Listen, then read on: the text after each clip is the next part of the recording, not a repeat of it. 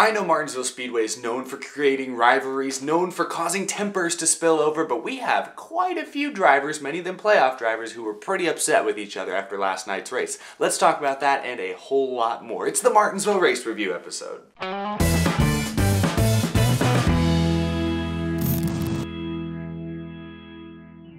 How's it going, y'all? My name is Eric and welcome to Out of the Groove. Yesterday was the Martinsville Cup race, the first race of the round of 8. I know I'm uploading this a day later, so I know the tempers aren't flaring as much, people's blood isn't boiling quite as much as if I was uploading this right after the race. But now that we've had a little bit of time to sleep on it, think about it, some other little reports have come out here and there, some fallout from the tension, the drama we saw this weekend, I think today's episode is going to be a pretty good one. I have a lot of thoughts that I want to share with you guys, a lot of things I want to cover, so let's just get to it. I don't want to waste too much time here just talking. I'm going to go and flash up the top 20 finishing results here for a moment, but I'm not really going to talk about every single driver like I usually do. A couple quick shout outs though. William Byron finishing second. One of the most, probably the most impressive performance I've seen from him in his young career. A lot of times William Byron, he qualifies on the pole, qualifies up front, and then just fades and runs 15th.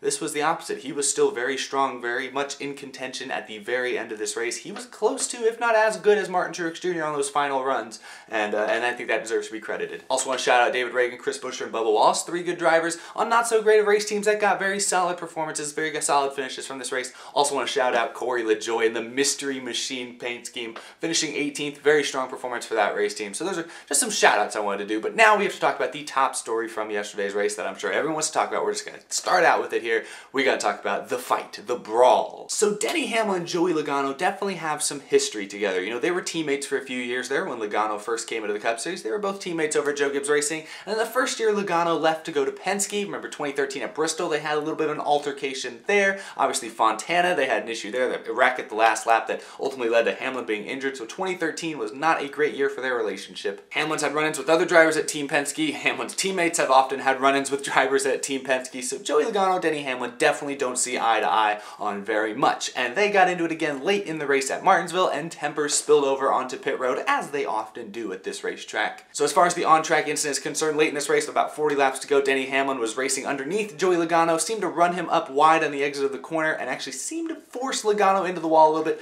didn't give Joey Logano enough room, squeezed him into the fence, and that ended up cutting a tire down and hurting Joey Logano's finish. So in my opinion, Logano had every right to be frustrated with Hamlin. Both those drivers are racing for their playoff lives. They're both trying to make it to Homestead. Neither of them were locked in, and with the way the round of 8 points were set up, they're both pretty close to the cut line at that point. Points really matter. These first few rounds for some of these guys like Hamlin and Logano, points haven't mattered too much yet because they had a lot of playoff points coming in. This round, points matter for pretty much everyone.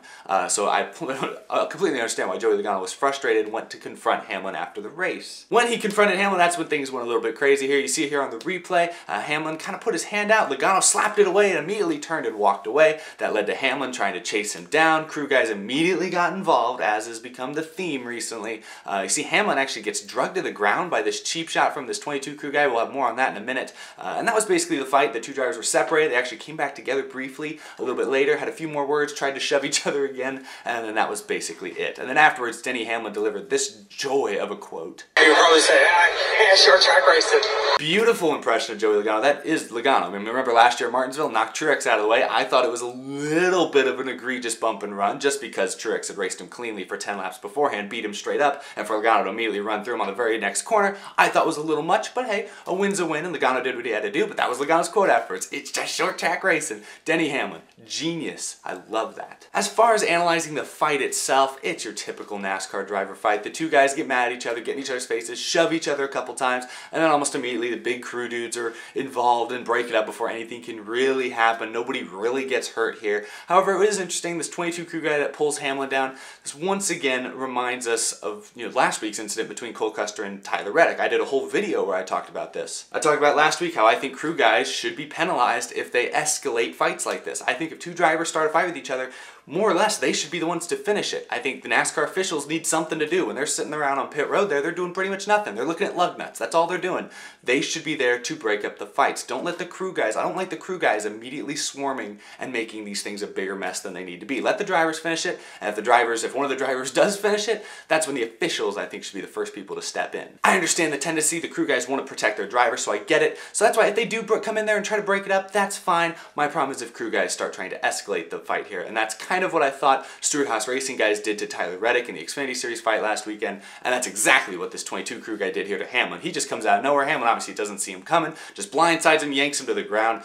Steve O'Donnell indicated after the race that there probably will be a penalty for that crew guy after that, so I think that's fair. Good to see NASCAR stepping in and kind of taking a stand saying, hey, there is a line here, and this crew guy crossed it. Definitely, if you're a pit crew guy and you're not initially involved in the fight, you shouldn't be going and doing little sneak attacks like that. That is wrong. So I hope he gets penalized. Probably will, it sounds like. But that's my overall analysis of the fight. Logano, Hamlin, both acting kind of childish in my opinion. Hamlin putting his hand out there and starting the fight kind of just childish, but Joey Logano slapping him and then turning and walking away is also childish. If you slap a guy, he's going to come after you. You should know that, Joey Logano. So just kind of childish in general, but it's tempers, it's heat of the moment. People don't always think rationally or think the way they normally would, so it just is what it is. Still very entertaining for the fans, typical Martinsville. But now there's one driver who was watching this fight probably with the biggest grin on his face he could possibly muster, watching it from victory lane. Martin Truex Jr., I haven't even talked about him yet. I barely mentioned his name yet in this video. He won the race in dominating fashion. His third win of the playoffs. Was it his 7th win of the year, I think? Or is it his 8th? Honestly, I think it's his 7th. And he did it in dominating fashion. Typical Martin Truex Jr. win. When Martin Truex Jr. wins a race, more often than not, he just dominates these things. Think about the Coke 600 a couple years ago. Infamous race where he led almost all of the 600 miles. This race here this weekend, he once again led almost every lap. 464 laps led out of 500. That's like the most amount of laps led in a Martinsville race in the modern era, something like that. Got his revenge, I guess you could say, for last year's race when he got bumped out of the way, finished 2nd. He gets his revenge, punches his ticket to Homestead. He has established himself now as the clear championship favorite. It's Homestead, obviously anything can happen, but he is the driver now that's going to have the most amount of time to prepare for it, and I think he's the driver now with the most momentum and the coolest head. And I think that is very important when we go into a high-pressure, high-stakes race like Homestead. You need a cool head. Cool heads will prevail. And Martin Truex Jr. is cool as a freaking cucumber right now, man. He didn't face hardly any pressure all night long, didn't make any mistakes. It was just a dominating win. I mean, you look at these playoffs right now, he has 6 finishes inside the top 7. The only finish in these playoffs he has outside the top 7 was Talladega, and what can you do there? No, out of your control at that point. He's clearly the championship favorite right now, and he's smiling because if you look at his competition, you look at the guys we've talked about all season as the top championship contenders, they're all in turmoil right now. On the track, off the track, it's all a mess. Look at Kyle Busch, the guy that I think for most of this year, especially early on, we thought was a championship favorite. He's a mess right now. Not in championship form, completely in his own head. You look at the first 7 races of these playoffs, he only has 3 top 10s. Top 10s! That's not top 5s, that's top 10s. Only 3 in 7 races. He's only led laps in 2 playoff races so far, and one of them was Talladega, so... And you can just see Kyle Busch off the track is also, he's just in his own head. He's grumpy wherever he goes. I don't know what's up with him right now, but he's just getting into it every single week with somebody. Whether he's short with the media members every other week, he was doing that again this week a little bit. He's had run-ins with Garrett Smithley. He's had run-ins now with Eric Almirola this week. Eric Almirola pledged after today's race that he was going to make it hell for Kyle Busch the rest of these playoffs, so he's been having run-ins with Eric Almirola. Even back in the summer, he had that run-in with Bubba Wallace at Watkins Glen. He's having issues with everybody almost every single week, and it's just not... That's not good. If you're a championship contender, we're getting into the late portions of the season and your hit list is just growing because people are madder and madder and angry at you, and you're angry and angry and angry at them, that's just not cool. I think cooler heads will prevail. Kyle Busch is a great, great driver, but he's always been a hothead. And in my opinion, that's why he only has 1 championship despite making it to the championship for, what, all 5 years this playoff format's existed? He's 1 for 5. Kyle Busch is better than 1-4 at Homestead. This is like Michael Jordan being 6-0 in the finals. Kyle Busch is 1-4 in the finals. That is not good. And I think it's because he's a hothead. You got to be a little bit of cool head. You got to be able to be cool and composed under pressure. And Kyle Busch often isn't. So Kyle Busch, he's in turmoil. Denny Hamlin, he's been running great this year. This is his best chance at a championship since he choked that one away in 2010. And he just won last weekend at Kansas, which I think is very good news looking ahead to Homestead because they're both 1.5 miles. But now this week, he's fallen back into some of his old bad habits. Remember 2017, he got into that incident with Chase Elliott, and that cost him. At Phoenix, that ended up costing him. Here he is again, making the mistake, running Logano into the wall, now getting into a fight with Logano, making these silly faces. Hamlin's in his own head again. This is his problem. Hamlin's he's a hothead as well. And that's why he doesn't have a championship, in my opinion. And this is his best shot he's had in a decade. You can't throw this away, Denny Hamlin. You cannot let these off the track or just these distractions get in your way. And if I'm Martin Truex Jr. and I'm seeing Hamlin getting distracted, I'm like, whew, there's another guy I might not have to worry about. Obviously, when we get to Homestead, he's going to have to beat 3 other drivers. Doesn't matter who they are, he's going to have to beat 3 other drivers, and anything can happen because it's one race. right now Martin Truex Jr.'s got to be feeling pretty good. He's going to sleep easy the next 2 weeks, I think. Speaking of those point standings, let's look at them really quick. So Truex is locked in. Hamlin is pretty well off right now just because all those playoff points. Kyle Busch, too, still in a pretty good spot.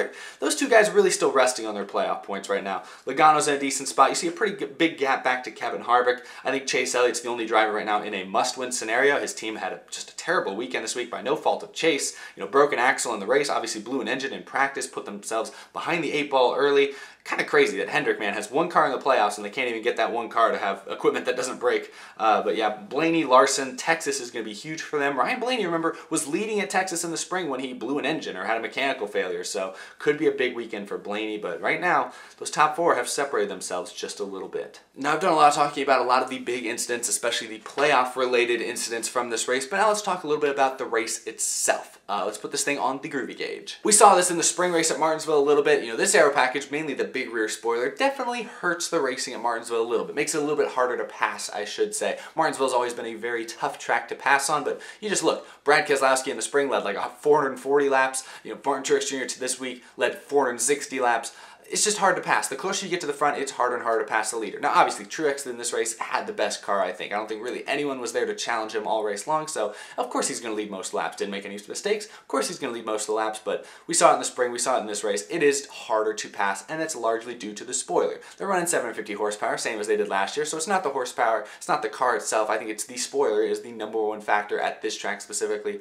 That being said, still thought it was a pretty good race. The bump and run comes into play. Still a lot of great racing from 2nd, 3rd, 4th on back. Just not a lot of good racing for the lead. And that is a ding in my book and something that NASCAR I think needs to look at especially looking at 2021 with the next gen car.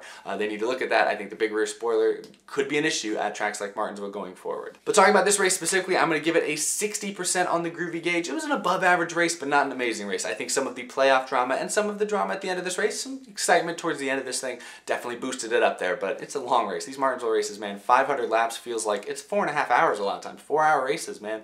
Love that it finished under the lights. Makes me excited for next year's night race we're going to see in the spring. That's going to be super duper fun. But overall, not a bad race, just, not exactly what we're used to seeing from Martinsville. Still a good one. I still love Martinsville, still want more short tracks, but that big rear spoiler definitely is a little bit of an issue at times. So I'll give it a 60%. Let me know what you guys think down in the description, in the comments I should say. What did you guys think of this weekend's Martinsville race? Where would you rate it on your groovy gauge? I feel like I have so much more I could say about this race. I definitely have some stuff I want to catch up on from earlier this weekend. I got a lot of news, a lot of speculation, a lot of exciting things I want to talk about in videos later this week, but I will save that for then. For now, this video is over. Thank you guys for watching. I appreciate the support. Remember to follow me on Instagram, follow me on Twitter, and a big thank you, of course, to my Patreon supporters. Michael Harrison at You Is the Stars, Cameron James, John Koblenz, Jason Arlong, Wesley Donaldson, Isaac Dennison, Mika Suzuki, iFantasyRace.com, TheRacingInsiders.com, Matthew Koulopoulos, Pepe Lucius, Jeremy Conkling, Joey DiMicino, Emilio Garcia, Sky Racing Forums, Bryce Schumacher, Bryce Starcher, Colton Austin, Scott McNew, Bradley Pelletier, and the rest of these incredible Patreon supporters. Couldn't do this without the support I get from you guys every single month, every single week. Continue to add new names there, so that's super duper awesome. Thank you guys for your continued support. Like I said, got a couple other videos planned this week. If you missed it this last Friday, I uploaded a fun video. My girlfriend was here. We were quizzing her NASCAR knowledge because 2.5 years ago she knew nothing about NASCAR. Being around me so much, she knew a little bit. It was fun. It was very impressive. So go check that video out if you missed it. A lot of fun over there. But we got some more regular Out of the Groove episodes coming up very soon later this week. Got a lot I want to talk about, and I'm excited to do it. So thanks for watching this episode. I will see you guys again very, very soon.